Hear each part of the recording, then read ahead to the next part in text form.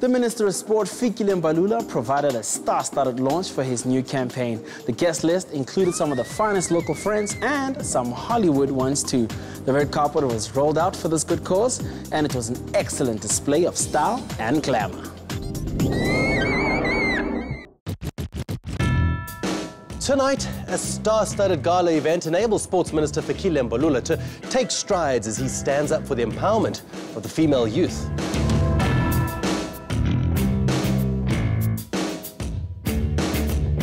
The ultimate goal of the FIKILE MBALULA Foundation is to inspire big dreams, create opportunities and transform these dreams into concrete realizations. And the guests here tonight to uphold this ideal.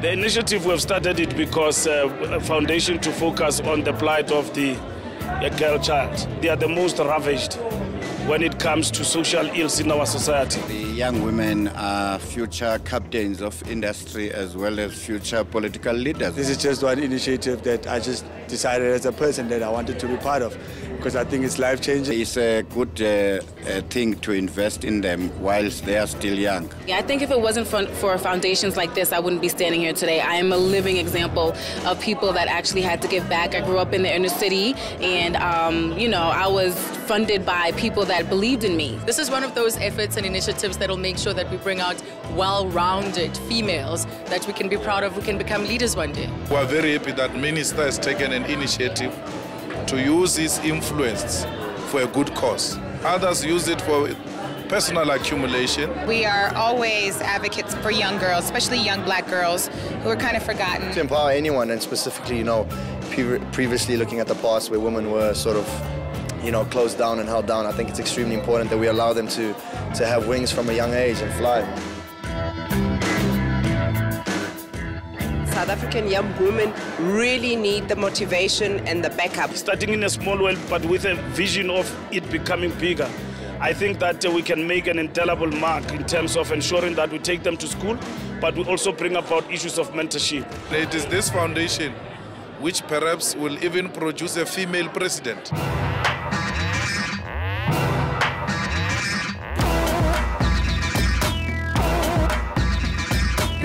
Challenges. I think access to education, access to employment and opportunities overall. Well, we need to realize that their strength lies in being a woman and being strong and being sexy and being feminine. We're not supposed to be men. We weren't born with certain parts, and we have to... Thank goodness. Yes, we have to embrace all of who we are. Girls bring life into this world, so they need to be protected, they need to be given love, they need to be empowered, but above all, they need to be respected and loved. A lot of times our sexuality kind of outshines what our gift is. I think women throughout the history of life, as women have always had it a little bit harder than men. The media is not friendly and loving to our young girls. There's constantly messages that say you're too fat, you're too short, you're too dark, you're too light, you're too poor, you don't have the right phone, all these things that are bombarding them on a subconscious level, affecting their self-esteem. Being an actress in Hollywood, there's always messages that are challenging, and you have to really know who you are. Everyone knows that women aren't paid equally, you know, jobs aren't the same. Women have to, you know, risk changes in their career when they become mothers, so it's very important for them to be educated so that they can have more options in life. Do you think that there should be more women in sports? I think so. There should be women in sport. I mean, cricket, rugby, I mean, soccer, boxing. Are you ever going to get a female in your group? No. Strict three-piece Mikasa. That's how it is. Maybe we'll bring up another one called Sukasa and have some ladies in it or something.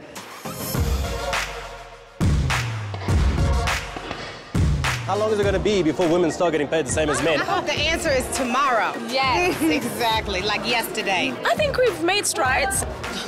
Can you answer that for me, please? Should men start becoming scared that women are going to, move into stronger positions of power? I think there's enough for everybody, don't you? Yeah, I don't think they need to be scared. I think what we would add would be quite lovely to the pot. We're coming after you. I think that men are already scared. Come again?